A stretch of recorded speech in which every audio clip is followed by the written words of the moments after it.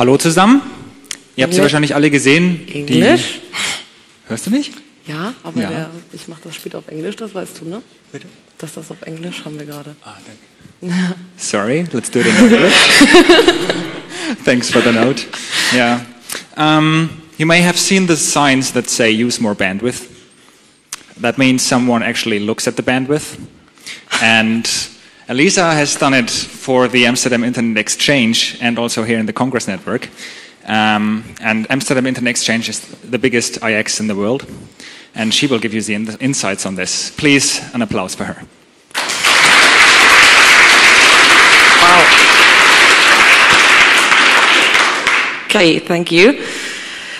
Yes, so I'm going to talk about sFlow and traffic analysis. I'm working for the Amsterdam Internet Exchange, and I was looking more at traffic statistics we cannot normally do with other tools that are out there. I also use the software now on the conference here, so in the end we're going to see some graphs from the traffic in this conference building from the last couple of days. And one thing up front, I would really like you guys to interrupt me if you have a question or want to ask something, because I do prefer to have that in between when the question is there and not at the end in a question and answer thing. So he knows, and he's going to run around with a microphone during this talk. Okay, so first I'm going to explain what this sFlow thing actually is. Then a little bit about the Amsterdam Internet Exchange, because the software I wrote to analyze the traffic there was kind of specific for this network and for the topology of this network there. So we might need to know a little bit about that. Then I'm going to explain something about the existing software which is out there and why we couldn't use that and why we, in the end, decided, because of performance issues, to write our own software to analyze the sFlow data. And there are some points about privacy. You might want to know what we actually do with all the data we get and how many of that we analyze. And of course, some pretty nice graphs in the end to see some results of all these things. Okay, so sFlow is a sampling mechanism implemented on switches and routers, which is sampling packets going over the network. You can sort of compare it to Cisco's iOS NetFlow, but not exactly, because NetFlow is flow-based, and sFlow, even if it's called sFlow, it's not really looking at flows, but it's only looking at packets. So you only get packets sampled you can analyze after that. So this is statistical analysis. And that's why it is applicable to high-speed connections, and you cannot do NetFlow anymore on 1 gig ports or higher. So that's why we are using sFlow to do that. The sFlow datagrams collected on these devices are sent out via UDP to a central server, and on that server you have to have a collector software which is doing the whole analysis thing. The package format, how the sFlow datagram looks like when it's transferred to the collector, is defined in an RFC, and it's an open standard, so quite a lot of vendors implemented that on their hardware, like Foundry, Force 10, both of them we had here in the network as well, and some more. There's a list on the sFlow website who exactly implemented that and which devices. So I'm going to show you a little bit about the datagram format. I know it's really small and you probably cannot read that, but just to see what is actually in this datagram. So we have like normal packages, some sequence numbers and some versioning stuff, and we have an IP address where this package is actually coming from. So if you have a lot of devices, you know where it belongs to. And then in one datagram like that, you can have multiple samples. So these samples are up to 10 samples, I think, or the datagrams I've seen have up to 10 samples packed in one datagram. And these samples can be two different things, because even if it's sampled sFlow and everybody's explaining that like, oh, we have statistical analysis, it's not only statistical information. The statistical thing are the flow samples. The flow samples are really sampled from the packets. The other thing are the counter samples. I'm going to describe that a little bit more. So you define a sampling rate, how much packets you would like to see from the device, like 8K or 4K or 2K or whatever. And then you exactly get one out of this, and you can do your statistical stuff on that. It can provide the whole captured packet, depends, of course, on the packet size of the sample packet. It's limited up to 256 bytes, but if the packet is smaller, of course, you also get payload information, which is in that packet then. So that's the flow sample.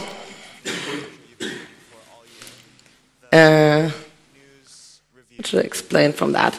So packet data, that's actually the important thing, because in the packet data here, that thing, you get the sampled header information, and that is not, it's not changed. It's exactly the same format like a TCP/IP packet. It's just packed inside this sFlow format.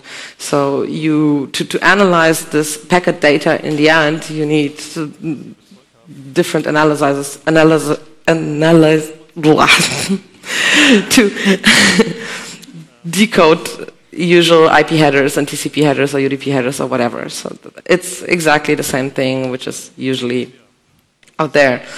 And the counter samples are coming on time-based, so you can define a time frame how often you would like to have counter samples.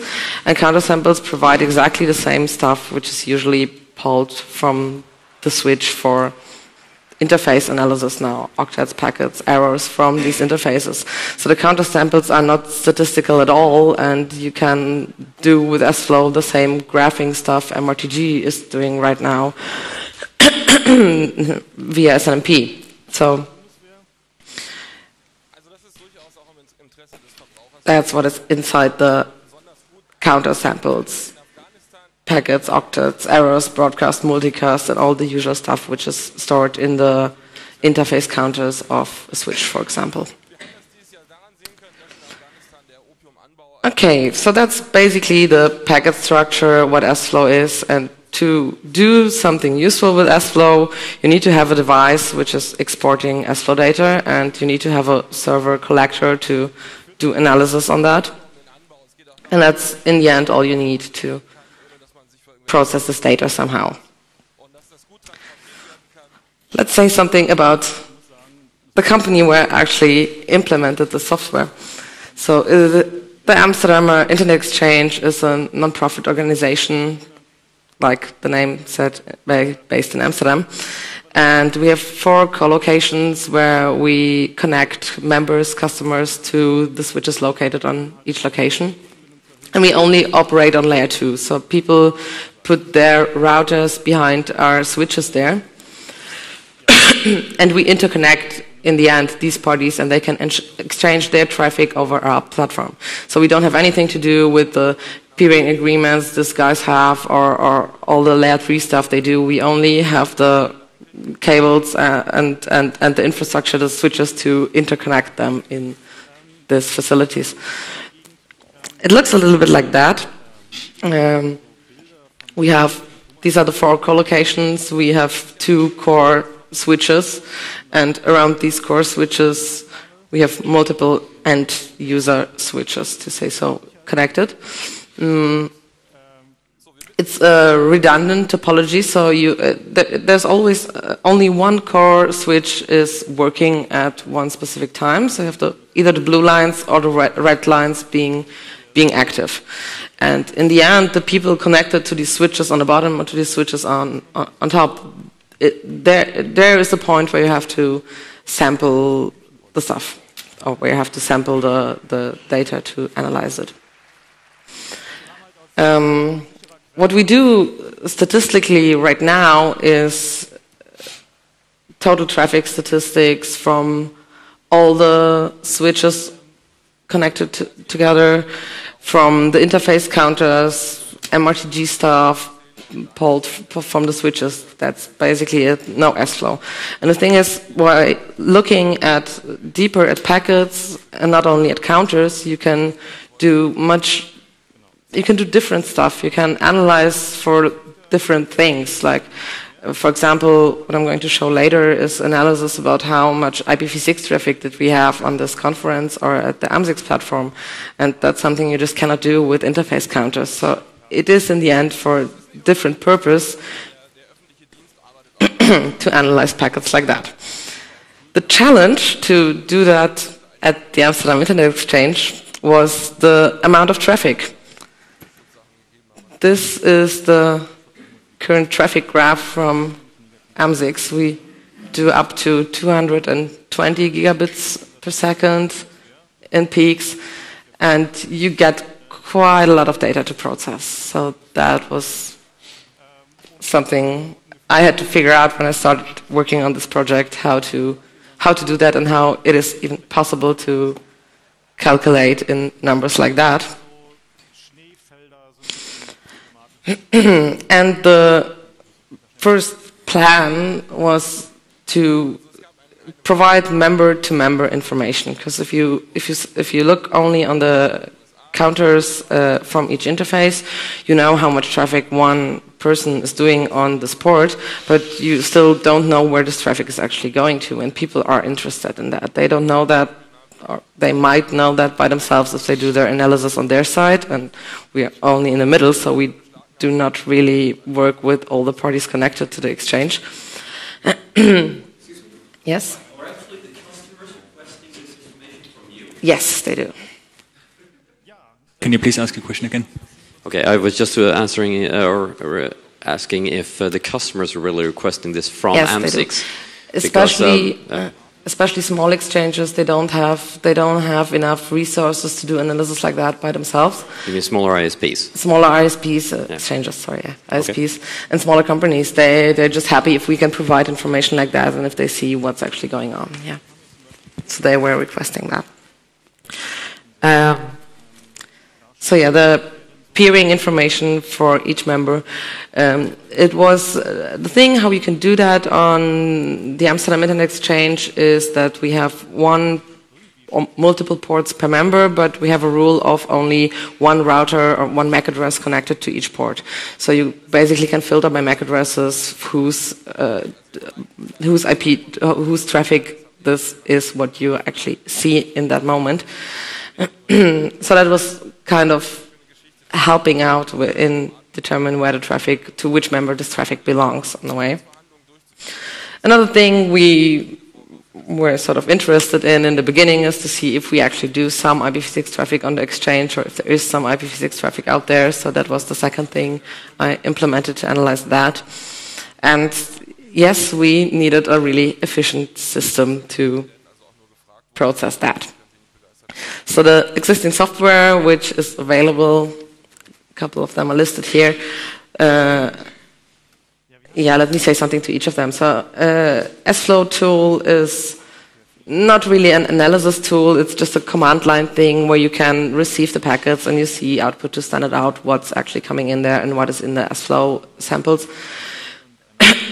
Of course, if you don't have a lot of traffic, you can put some scripts behind that and just parse it to somewhere, but that was not an option for our case. The other tools, ams-ix and sFlow to MySQL, I've tested all of them in the beginning, so they all have this approach of we receive the data and we first save it to databases or whatever, and later on we can run analysis over these databases. But if you want to make a system more efficient than that, you could just do it the other way around and analyze it up front and then only save the data you already analyzed somewhere to a database or whatever. So that is pretty much the biggest difference in all the software which you can just download somewhere and the software I lately wrote at ams-ix. The commercial tool Inmon, I haven't tested that. It's commercial, so I don't know how exactly it's working, but I've heard rumors as well that they're processing each packet, storing it, and that it's not really scaling on a bigger platform. Yeah, so the issues in the end I had with this software was that each sample is stored, and even if you have, even if it's sampled, I mean, we have, that's actually on the next, I go back in a second. When we have 35 million packets per second with the sampling rate, I think, of 8K or something, I don't know if I even counted that correctly, you still have 3,500 samples per second you have to write down somehow, and that is quite a lot, and that is, it was not easy to do that. So that's why, back? Yes. Yeah, so that's why these options with to use some of these programs were not doable. So the ideas we had was to pre-process that up front, and another thing is you want to see graphs in the end. You don't want to see tables of databases with numbers in it, fancy, shiny graphs showing you something about the traffic. So almost everybody was using RD tool in the end to make some graphs out of that. But in the end, RD tool is a database again. You don't really need to store that in MySQL, Postgres or something and then put it again into RD files, and you have the data, you have to save it twice. So we thought something up to first analyze this stuff and then put it directly into an RD database to reduce the overhead we have through sampling, to writing this things twice. Okay, into that. So I started writing this software, and we were discussing for a while what we should do and how we should do that. And in the end, we figured all the tools out there, all the open source tools are written in C. And in the end, we thought, yeah, let's have something we can, I don't know, which might be for some people, I don't want to say anything wrong, but we decided in the end that it might be for us easier to have something in Perl, which we can easier script or do different things with it, different analysis types, and so on. Perl is kind of flexible because a lot of modules are already there. You can just open your UDP sockets and things like that, so you don't have to rewrite all this stuff. But one thing was missing, and that was the sFlow decoding module. So we had to start out with writing a module to actually decode the sFlow data.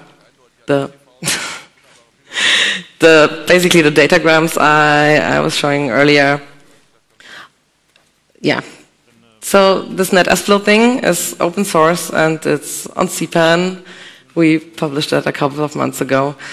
It has only one function, decode, and you can put a sFlow packet in there, and it's returning a structure of arrays and hashes with all the information which is actually in the sFlow sample.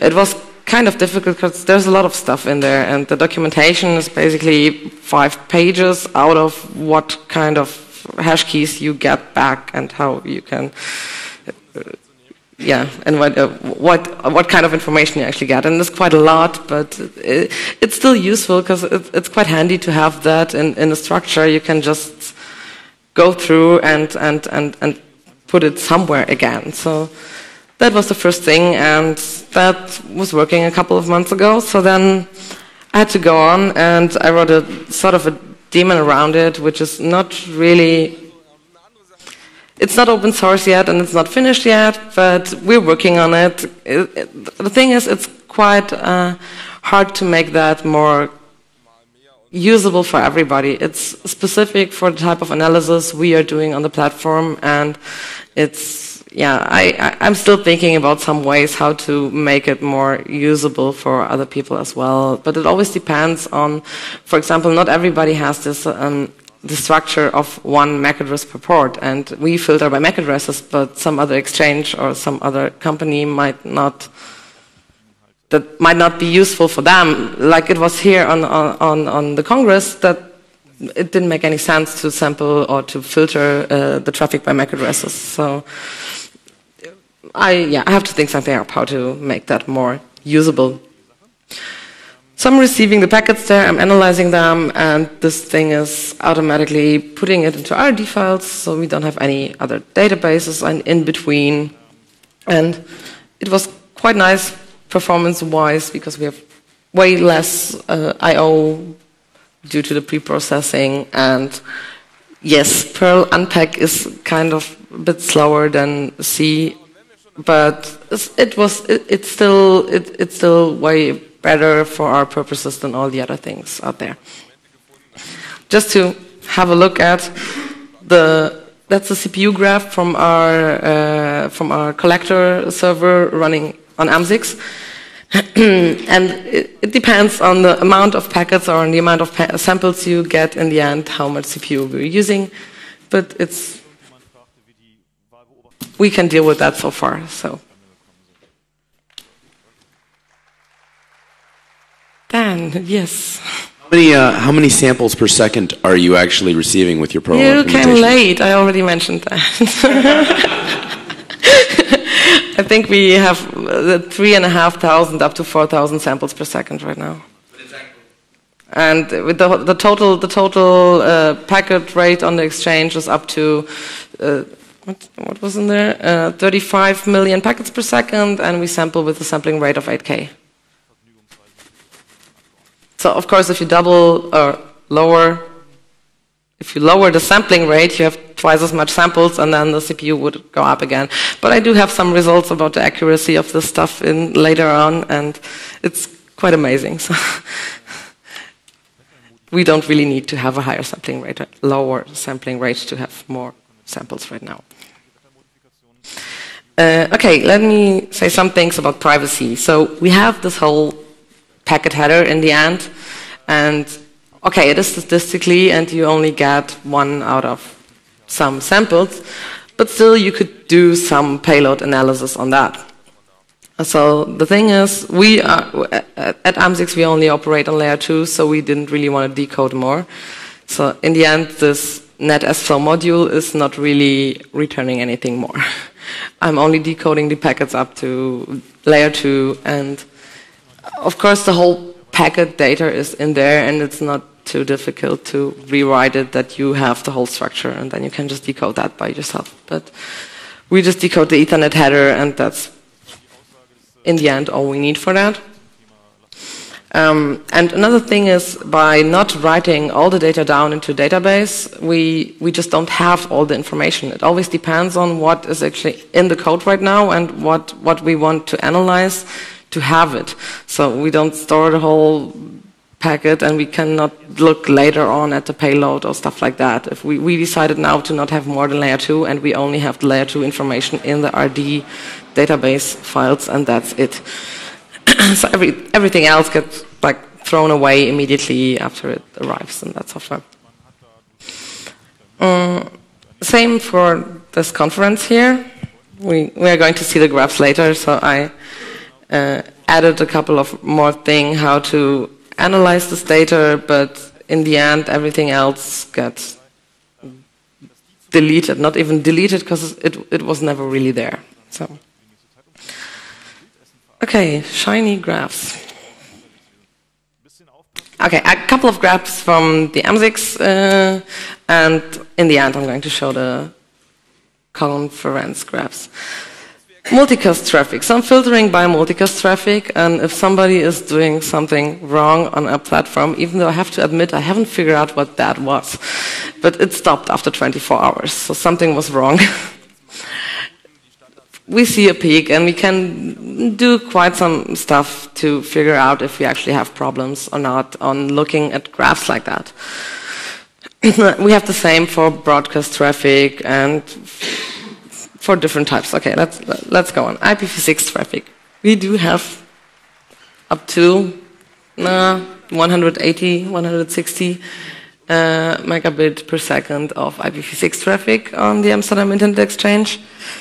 These dips every 24 hours are quite interesting, because far as I know by now, I'm still not really sure about that. This traffic is mostly caused by news providers, and these news providers are updating their services every 24 hours, and you cannot fetch any news anymore, so that's why this IPv6 traffic is going down every 24 hours and at the exchange. The next one is an example for member-to-member statistics. Oh, I forgot to mention something. sFlow is sampling on the port, and it's only sampling incoming traffic on the port. So that's why I never have in and outgoing traffic. But in that case, if I sample something if I want to map MAC addresses behind two different ports, then the traffic coming in on that port going to this MAC address is sort of the outgoing traffic for the other port, which is going to that side. So we just assume that what's coming in here, going there, is the outgoing traffic for the other way around, and that's why I can show outgoing traffic in graphs like that as well. Yeah, just a couple of examples what we actually see from member graphs. Accuracy. So at some point I was interested in actually having some information about is this stuff accurate or isn't it?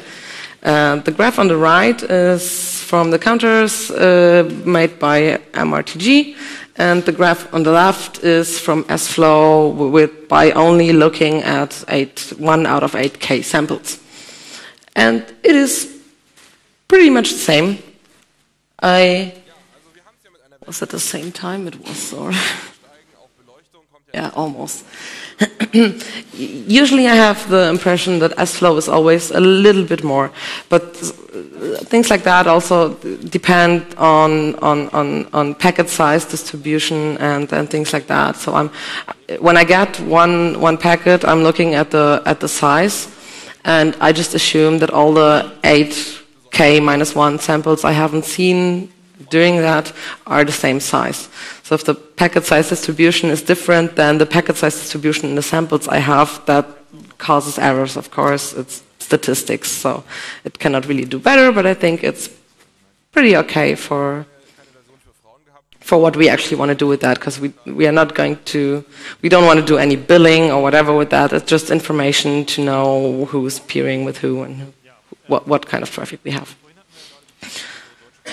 Same thing for one specific interface of one member connected to ams-ix. Also pretty nice, because all the dips there and in the middle are exactly the same. So it seems to work pretty well.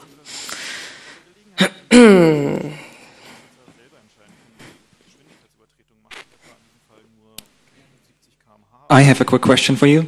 You Sure. said that you're only looking at incoming traffic. Yeah, I just said that. sFlow is only sampling incoming traffic. Okay, what would the benefit be of looking also at outgoing traffic? Sorry? What would the benefit be of also looking at outgoing traffic? Benefit? Would there be one? I don't really think so, no. Okay. No. There's a lot of people are asking when we put these graphs on the website, and a lot of people are asking like, oh, why is that only green? I missed the blue line. They're used to that or something like that. Because it would be, in the end, it would be exactly the same, because what is coming in on one port is going out on the other port again. Or at least it should be like that if the switch is not dropping packets or something. So. Who has access to these graphs that shows MAC-to-MAC statistics? The members. All the members have access to No, all? only the members have access to their specific graphs. Okay, thank you. It is, yeah. Of course, people don't want to have their peering information online somewhere, so that's kind of obvious. But to have information about, I mean, if you want to know something about your peering, you always have to have the second party. So, of course, you see your traffic going to a couple of different people, and that's it. On the website, publicly, we have the broadcast analysis, the multicast analysis, and the IPv6 analysis. That's pretty much it. Here.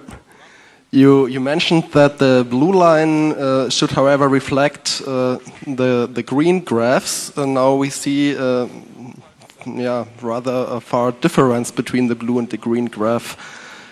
What? You mentioned earlier that the blue graph should reflect the green graph, relatively nearly, because No. The thing is, this green line here, that is incoming traffic for one port on the switch, and the outgoing traffic for that port is coming from all the other different ports. Okay. So if I want to have a blue line in that graph, I would have to analyze all the other ports and find only the traffic going to this specific port and going out over that port again. So in that case, it's not that easy to add a blue line to that graph. Okay, thank you. But this green and this green is, in the end, the same data, one statistically analyzed with sFlow and the other one from the counters from the interface. Is there any specific reason why you don't use counter packages to make the traffic statistics? Sorry, can you repeat your question? Is there any specific reason why you don't use counter packages to make the traffic statistics? Because you have the counters in the counter packages, so you can do this sort of graph, for example. And you mean distribute it, get a percentage or something like that, and distribute this percentage over the actual value from the counters? Is that what you mean? No, you said you assume the packet size is always the same to make the analysis how much traffic is going over this specific interface. Yeah. So why you don't use the counter packet from sFlow to collect that data and do the sampling of IPv6 and so on with the flow packets? You could do that as well. That's another possibility. But in the end, when I when I was looking at these graphs, they are accurate enough for our purposes. We don't really have a specific reason why not doing that, but yeah.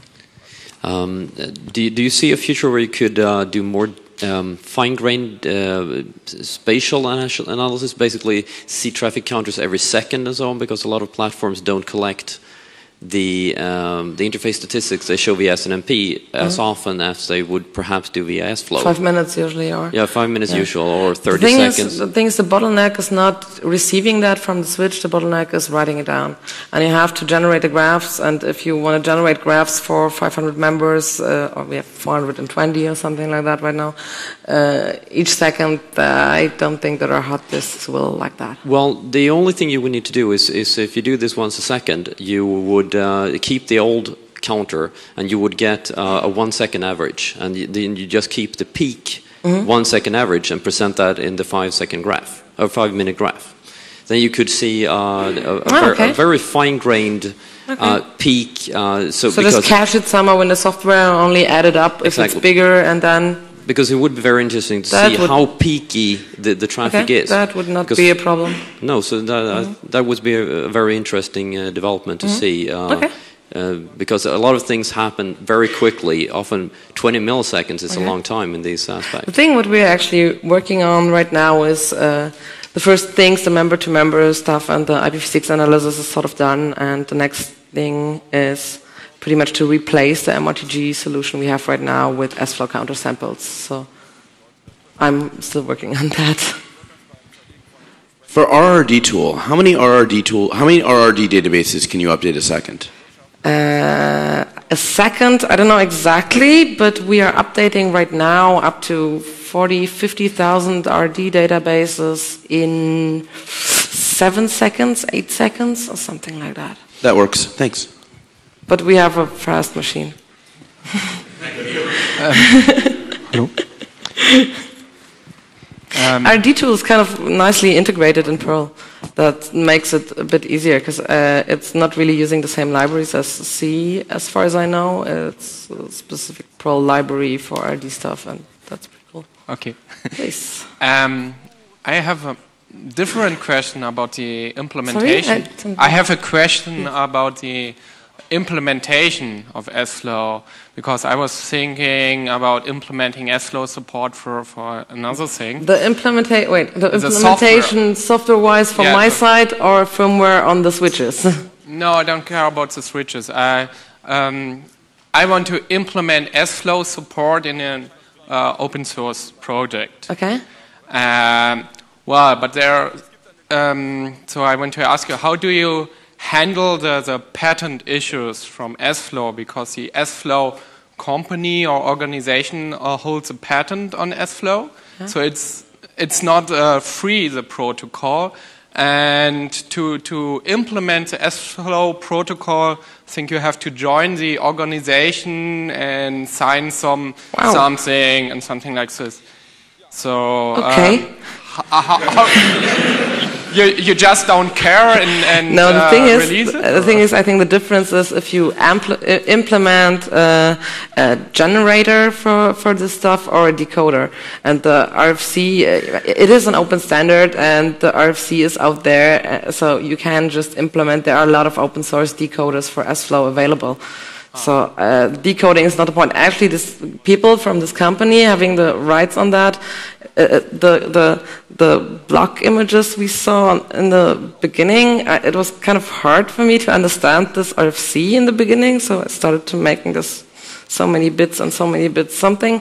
And a couple of months ago, the sFlow people emailed me if they could put that on their website. So I don't think they're kind of writes something. So they are willing to support the people writing the software. So I understand your point. It's the other way around. You want to generate sFlow data in your software, of course. I don't know if that makes a difference because I'm working on the other side, so I'm not exactly sure. But I can tell you a couple of things about all these different formats, all these different. Because there are, I haven't really said a lot about that, but you can do also different things besides only providing the whole sampled packet. And there are devices that are not capable of sampling the whole packet, and you can put it into this kind of sFlow structure, only providing MAC addresses, IP addresses, or whatever. Okay. We can talk about that later, maybe, if you want to know something about it. Okay. So the Congress. That was the total traffic we did on our core router upstairs in level D. The only thing why I analyzed that is because the MRTG graphs we have are again looking. We had MRTG running on the upstream interfaces, but everything which was traffic inside the building, and you guys know there were a lot of filers and stuff in here, and not everybody was only doing traffic outside the building. So everything which was inside the building was not going through our MRTG graphs. That's why it's kind of interesting to see how much traffic we actually had inside the building the whole time, and not only going to the other side. Still not enough, because actually we had an upstream so that we could have done that to the outside world. Well, anyway. VLAN to VLAN, that's kind of like the MAC to MAC address thing I did at ams-ix. I implemented on the first day, sitting here somewhere in the room, VLAN to VLAN analysis, what was going on between two specific VLANs, which was also kind of, the graphs were pretty empty because mostly the stuff was going either to the one VLAN where all the servers were or to the upstream VLAN. So the graphs were not that interesting, but it was still nice to see what is actually going on. Okay, and one thing I really liked about this Congress is the IPv6 traffic, because we did quite some IPv6 traffic, and in the end, okay, let's go like that. 4.5% maximum of IPv6 traffic here. I don't know if I can relate that to all the Mac users having just IPv6 turned on all the time or whatever, but it was kind of cool, because if you see the other graph showing the whole traffic, it is pretty much the same what ams-ix is doing on IPv6 on the whole platform. So we do have some users here. Yeah, 270. Okay, that's a lot. Yeah, that's what you can do with sFlow. More questions?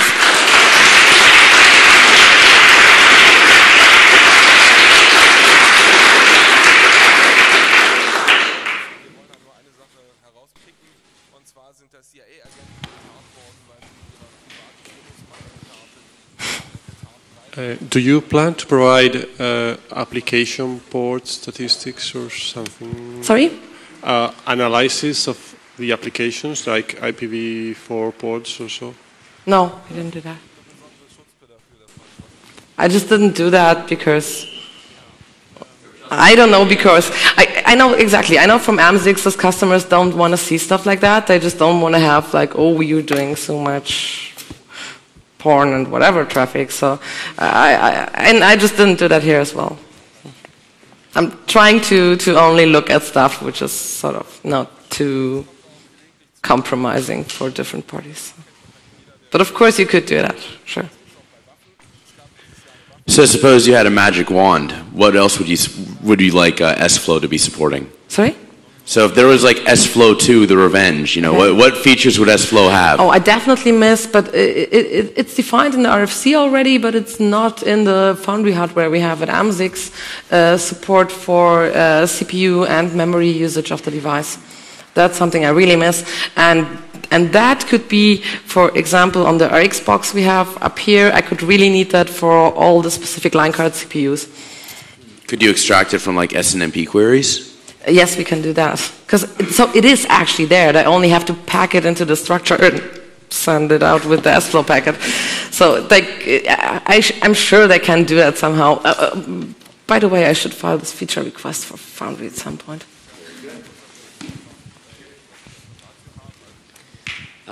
Going back to like your first slide, you said you can only do 1 gig of NetFlow, which I strongly disagree with. So if you could perhaps say how you came to that figure?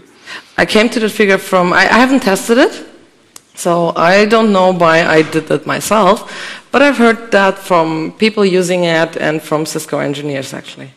Okay, because if you do sample NetFlow with... Like okay, sample NetFlow is a different, that might be different, because I don't want to say too much about that, because I don't know that exactly, but I know that in sample NetFlow they still have some kind of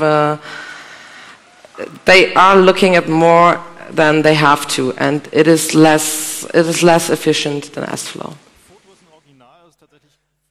Okay, yeah, you can do a lot of different stuff because this is layer 3 and layer 4 information if you want to. That's true as well. On the other hand, sFlow is also doing layer 3 stuff. sFlow has also... And NetFlow really doesn't have much of a layer 2 either. So for your application, I do agree that sFlow is a better thing.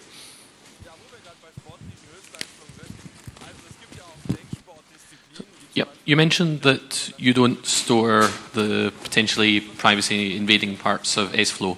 Is that common, or is that the exception?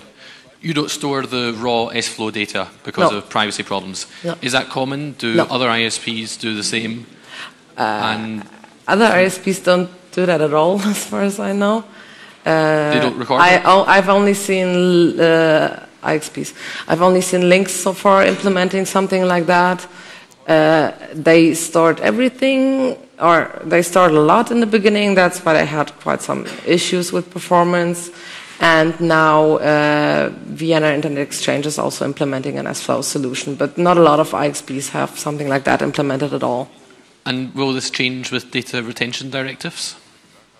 The thing is, it is sampled, so you cannot really store. I mean, even if you would store everything, you just don't have the complete picture of data going over there. And you cannot set the sampling rate to 1. I've tried that. I'll try to and it's crashing with 2 as well. So. I think I'd like to find out how anonymity systems would react or how they would be compromised by sampled data. I get the impression it would be a valid attack, but I need to get some data. Okay, yeah. I got a question here. What's the difference on the CPU usage on the router if you're using sFlow? Does it go up? Damn, I didn't know that somebody is actually interested in that here. I did a lot of testing about that. Okay, wait. Let me show the graph, because that's actually a cool one. Niels was right that I should have added that.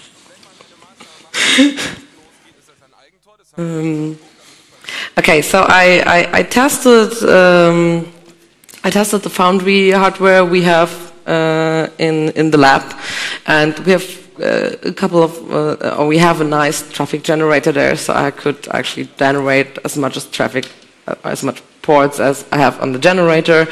And I did testing with different packets, with different amount of frames on specific ports and different sampling rates.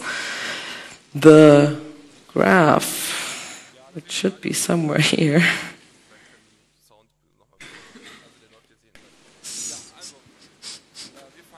Late. Okay, one thing about the RX box. It is a difference between the line card CPUs and the switch CPU. So the sampling of sFlow on the Foundry RX8 and RX16 is happening on the line card CPUs. So you only see the line card CPUs going up, if not the weak. Yes. Okay, so that is the CPU load of one specific line card, and I put different amounts of interfaces, 1 gig interfaces, into that one line card with different amount of frames per second and with different sizes. Oh, I have another graph for that. They're all small frames. Okay, small frames, then we have more of them going through, so that's why this graph is even worse. And on the bottom we have the sampling rate. But the amount of which one is the highest? 16 interfaces there. The light blue line is the maximum I've done there. 16 interfaces on one blade with 1,300,000 something frames per second. So that one here. But if you count that up to 16 interfaces, you get an amount of 35 million frames per second on one line card. This is what we do on the whole exchange. So that was really a high load test, and you cannot have something like that in the end. At least I don't think so. But we still decided to go for 8K as a sampling rate because it looked kind of, safe, even if it's really high load on this blade. Thanks. But that's somewhere online, so somebody needs test results for Foundry RX boxes. Go ahead. Okay. Right on time, or?